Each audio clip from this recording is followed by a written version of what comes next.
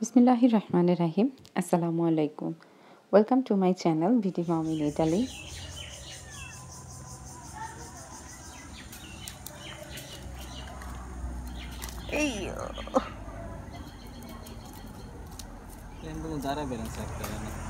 কেমন আছেন সবাই? নিশ্চয়ই ভালো আছেন। আমি ভালোই আছি। তবে আগের কথাগুলো বা আগের ভিডিওগুলো দেখে আসলে একটু কষ্ট লাগছে। এটা আসলে আমাদের একটা মধুর স্মৃতি। আমার ছেলেকে প্রথমবার মাটিতে নামিয়ে দিয়েছি। আর ও আসলে বাংলাদেশে যেয়ে এই প্রথমবারের মতো আ নিজের বাড়িতে বা উঠানে পা দিল, মাটিতে পা দিল। এটা আমাদের জন্য আসলে একটা স্মরণীয় দিন বলতে হবে। এটা সব বাবা-মার কাছেই নিজেদের ছেলেমেয়ের ১ম যে কাজগুলো এগুলো সবার কাছে খুব প্রিয় থাকে, সবার কাছেই খুব স্মরণীয় থাকে। আমার কাছেও তাই। আর কিন্তু আমার ছেলে আসলে ওকে যে জায়গায় দাঁড় করিয়ে দিয়েছে ও ওখানেই থাকবে। ও আর নড়াচড়া করে না, ভয় পাচ্ছে অনেক।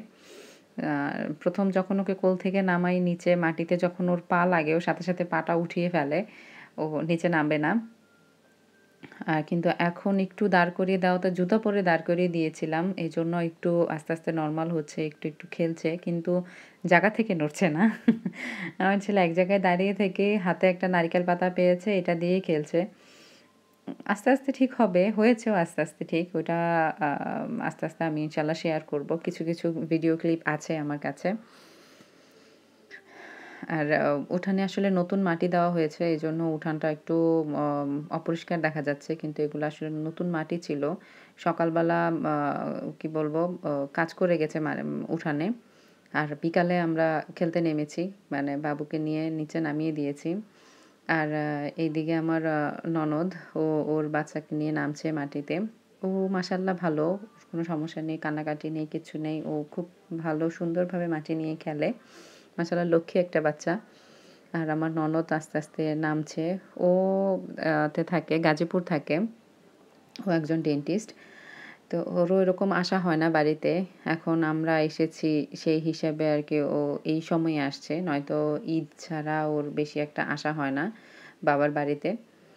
কিন্তু তারপরও ওর ছেলে যথেষ্ট মানে মাটি নিয়ে খেলাধুলা করে, একটু সাহসী। আবার ভালোই খেলে। ও মিশুকও বলা যায়।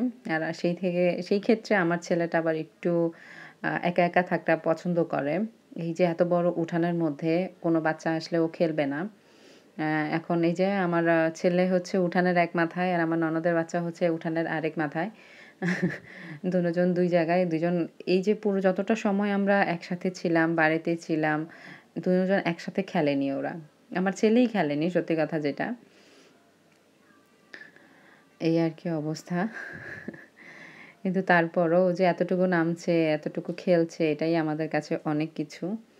আমার বাবুটা আস্তে, আস্তে ফ্রি হয়ে গেছিল। কিন্তু ফ্রি হলে লাভ হবে কি? ততদিনে আমাদের চলে আসার সময় হয়ে গেছে। আর এই তো নানা ভাই তার নাতিকে চকি দিচ্ছে বসার জন্য। এই যে ও মাশাআল্লাহ খেলছে।